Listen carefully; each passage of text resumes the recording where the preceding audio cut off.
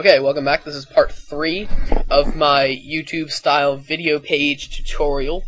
What we're going to do now is we're going to style the actual video page itself. What I'm going to do is we're inside this if get ID statement right here. What I'm going to do is I'm going to completely get rid of everything, all of those two echo statements, and just put in one new statement. Now I'm going to get rid of that right there because we don't want that. We don't want to shorten our description on the video page itself. Now what I'm going to do is I'm going to grab these lines of code, and so you can see these two lines of code. What it does is it breaks all the new lines, all of the different lines in the description. It's going to make it display as a new line. That's what this first one does. This second line right here, what this does is all of the links inside of it, it's going to make it a link. So that's what that does. Now, what I'm going to do is I'm going to copy this, and I'm going to paste it, replacing that echo statement. So what this is doing, hang on, I got something in my eye.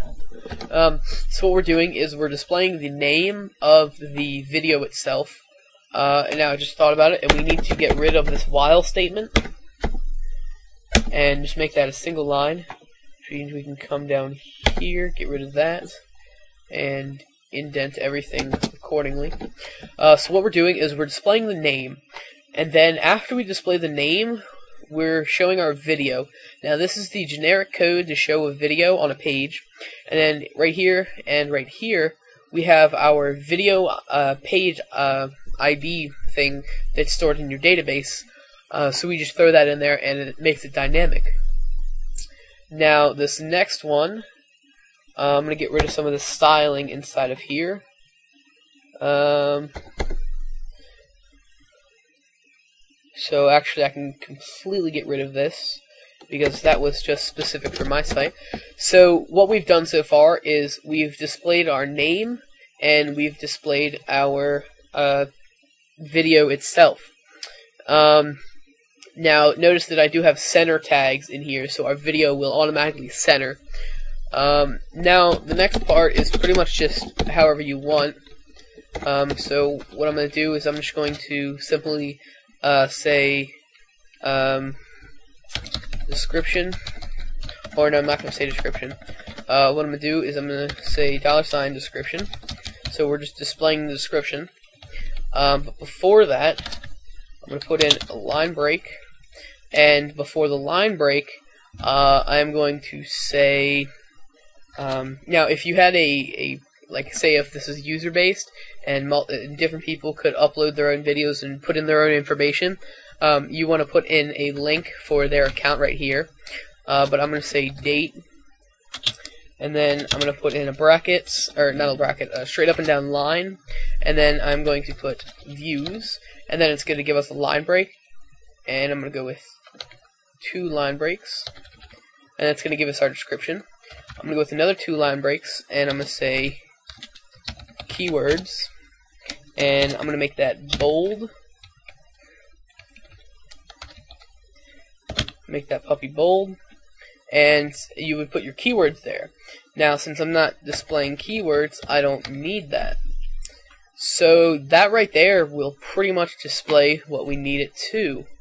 So I'm going to FTP up my index file, and I actually have to change my directories. So I'm going to upload that index file. So there we go. So I'm going to refresh the page, and you don't need to refresh the page necessarily.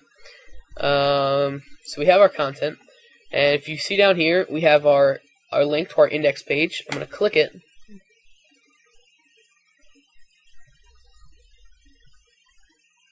and it's just taking forever to load because my server's going slow.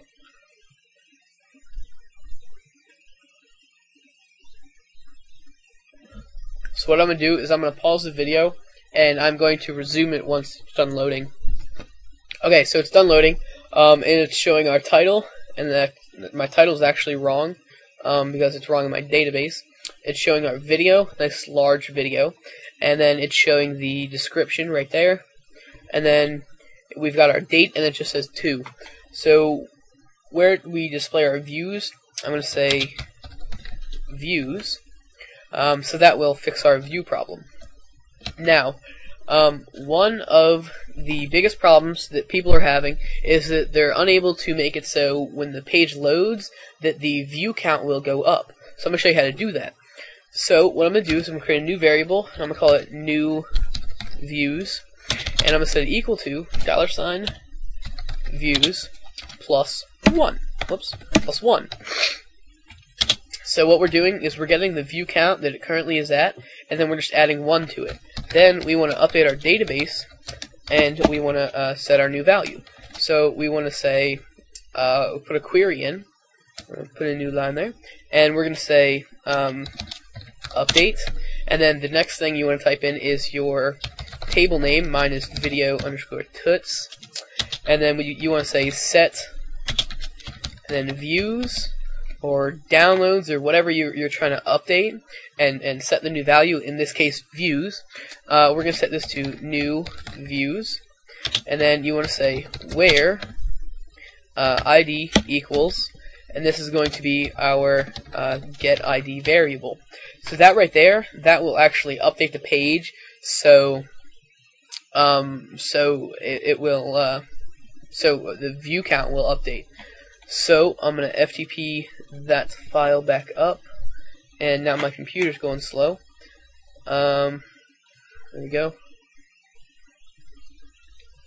Okay, so any second.